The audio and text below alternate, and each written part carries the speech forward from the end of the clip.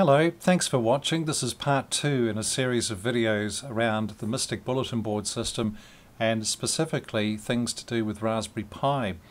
Since the last video I've spent quite a bit of time creating what I'd describe as a turnkey system that is pretty much configured for the fsxNet message network.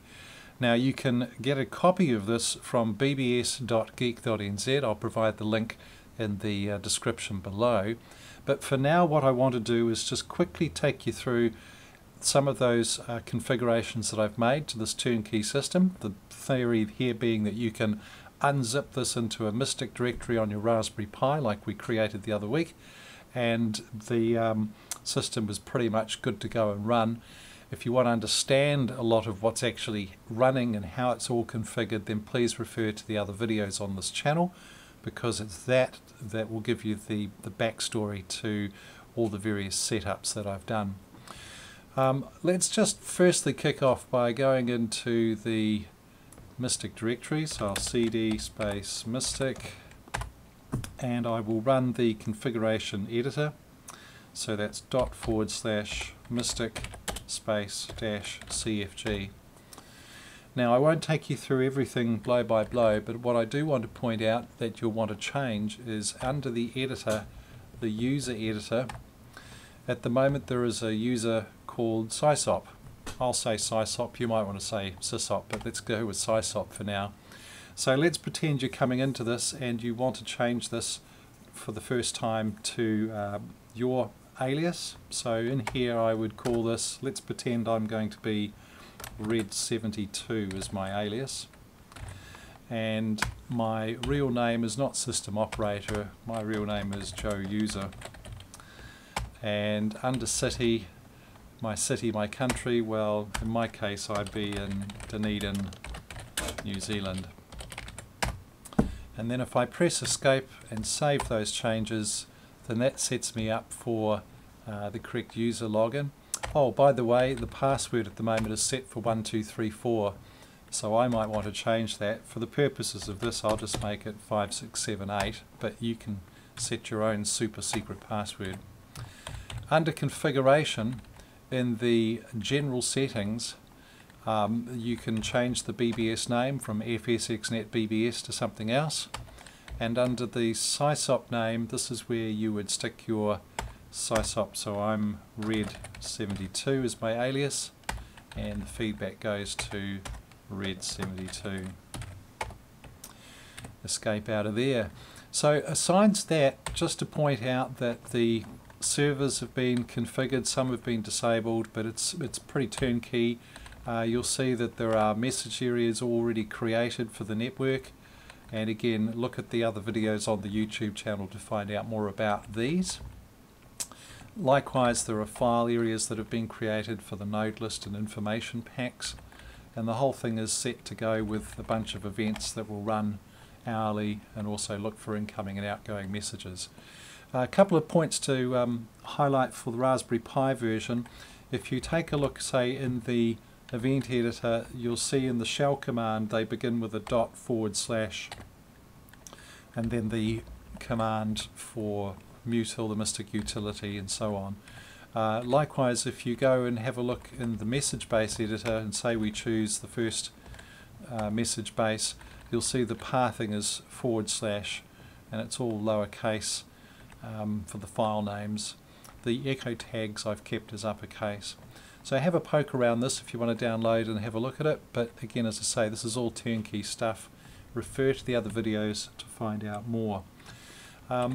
Talking of case, if I open up the file browser here in the Raspberry Pi, there's a couple of ini files which I refer to in my other videos. In fact there's 3, but there are 2 that I'm just going to point out to you in this video.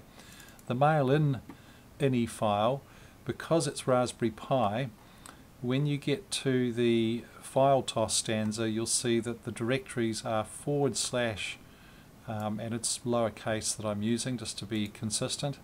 So / mystic / instead of, if it was a Windows one, it would be more like c:/ mystic mis tic /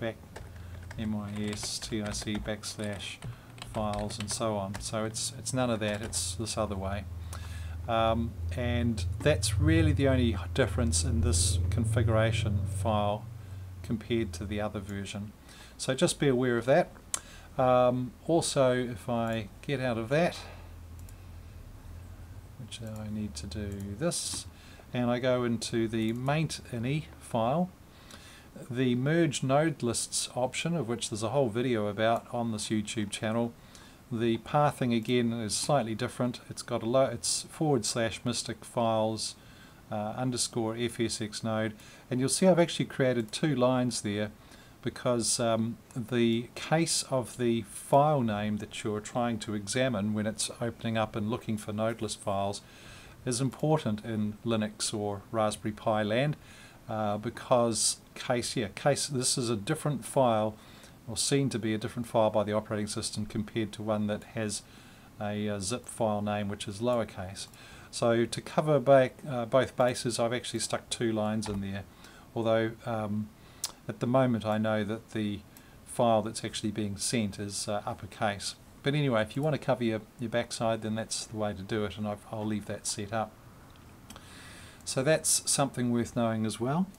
Another thing that I wanted to show you, which is again Mystic related, Raspberry Pi related, is you know how we have this terminal set up and we're going /mystic, and then if I wanted to do a local login I go -L, and this time I can log in as red72 and my password is 5678 because we changed it, and because we're a sysop it's asking us do we want to be invisible login. I'll say no, step past the other options, and on this main menu, which is basically a bog standard installation menu, I've added an additional option, which is option 1, fsxNet, and when you run that it'll probably download an updated version of the info pack, but this is a script that provides you with links to customize it for your bulletin board, and also you'll see if I just run it again, down the bottom there's the option of pressing O for more options, and there's information about the network if you're new to it. You can look at the history file, which is the latest information. You can look at the bulletin boards that are actually in the network along with their telnet addresses if you want to go check them out, and so on. So just take a quick look at that, and if I go back to the Mystic directory, there is a docs directory which ships with the stock standard install, but I've also added a folder called fsxNet which contains information about the network, plus this last entry xq_fsxnet.txt gives you some information about that script that we were just taking a look at, written by xqtur, and a very nice tidy job it is too. So that's just a little bit of detail there. Now the last thing I just wanted to show you is if you open up another terminal, to get your turnkey system running you'll want to run the Mystic Internet Server. Now the Raspberry Pi version has 2 options. There is a daemon version which effectively loads into memory and runs sight unseen, and to run that you go sudo superuserdo /mis space -d, and I'm not going to run that one at the moment because I don't want to use that, and the reason I'm not going to do it is because I would rather have a graphical user interface that actually lets me see the server in action. And I guess to start with, for me anyway, being new to this, I like to see what's going on. So I'm going to get rid of that -d and just run it with the ./mis. But it won't run at the moment because I'm in the wrong directory. I need to cd /mystic before I do that. So now I can go superuserdo sudo space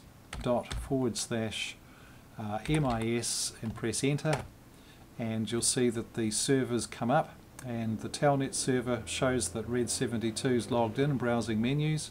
If I press the tab key, the BINC server is running. There are other videos that explain these things. And lastly, the event system, and this is really why it's important to leave this one running, is up and running as well. So it will automatically poll the hub, collect messages for you, and it will also process incoming and outgoing stuff as well as running nightly maintenance. So leave that one running on your turnkey system all the time. If you want to close this down, just the escape key allows you to use your arrow keys to shut down. If I shut down and say yes, I'm back at the command prompt, but I'm going to rerun that because I want to keep that up and running. So that is a very quick walk through a turnkey system. The link to this version of the software with all the INI files and everything that you've seen is in the description below. And if you do like this, please give it the thumbs up, give us some comments if you wish. But please refer to the other videos on this channel to actually understand what I've configured, because I'm not spending a lot of time explaining all of the various things like the menu section and the file section and so on, because I've covered that in videos that just happen to use a Windows version. But as you can see, there's not a lot different really for good old Raspberry Pi. Case matters though, and try to keep everything that you save, files, file names, etc., just go with lowercase, because if you migrate between the two systems, Windows versus Raspberry Pi, it seems like being a lowercase consistency is a good thing. That's all for now. Thanks for watching. We'll catch you again soon.